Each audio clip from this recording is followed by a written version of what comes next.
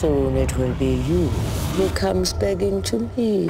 So is this the first time that you've played a role like that? Where you just scared the crap out of people? What did you have to go through? Well, you know, it's kind of fun to scare people. I mean, I didn't know it would be that much fun scaring people. But now when people say, ooh, you scared me, and I think, should I be offended? But no, that means you did a great job.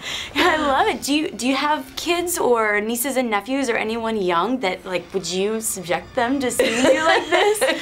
You know, I was working on a television show the other day, and the one actress had a son, a young, very young son, and he saw the preview. It was, Mommy, can we go? Can we go? I want to see it. I want to see it. And I was thinking, well, I'm not quite sure. I mean, there are some things that might be scary to really little kids, you know. Right.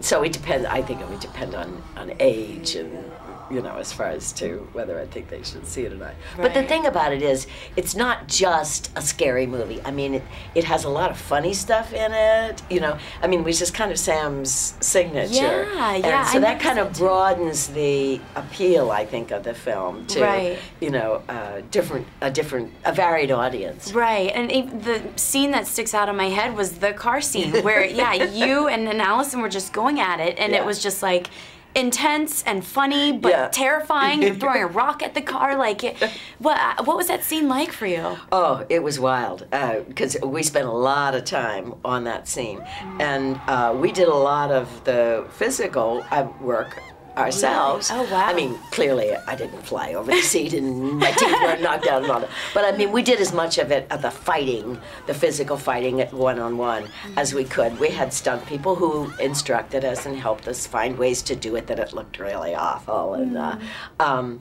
so it was really interesting, and it was fun. No injuries, though? No, none of us got, you know, I mean, we were both really, are you okay? Is it all right? You know, in between scenes, you know, we'd be there, are you all right?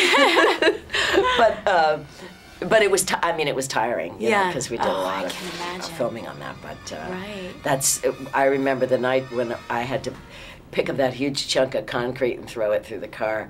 It was very late, and I was so tired, and I thought, I'm never going to be able to lift this concrete again, because, you know, you do a lot of takes. So. It was a workout. Yeah. Oh, that's funny. Well, do you believe in the occult and the supernatural or curses or anything like that? I'm not a particularly superstitious person. No. I'm pretty grounded. Yeah. You know, so. Well, if you had to put a curse on somebody, what would you curse them with? Oh, that's the worst enemy. You know, that's a really complicated question. Nobody ever asked me that before, and I haven't thought about it. I'll give it some thought. Okay. And maybe you don't really want the answer. Yeah, I asked it to Sam, and he was like, I shouldn't say anything, because his dark and twisted mind was just working. Yeah, right. But okay, so lastly, I just have to ask, what scary movie character did you watch growing up? Like, what character scared the shit out of you when you were growing up? You know, I didn't go to a lot of movies when I was really little, and I never went to a lot of horror movies. I do remember when I was like in my teens or something, and this is kind of weird, a movie that I had bad dreams about was Hitchcock's Vertigo. Really? I don't know what it was, something about that whole height thing and the thing, I don't know.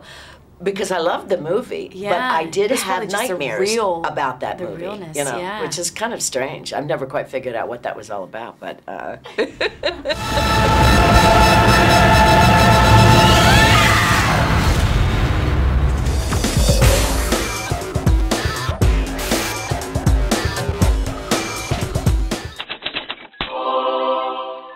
Soon it will be you who comes begging to me.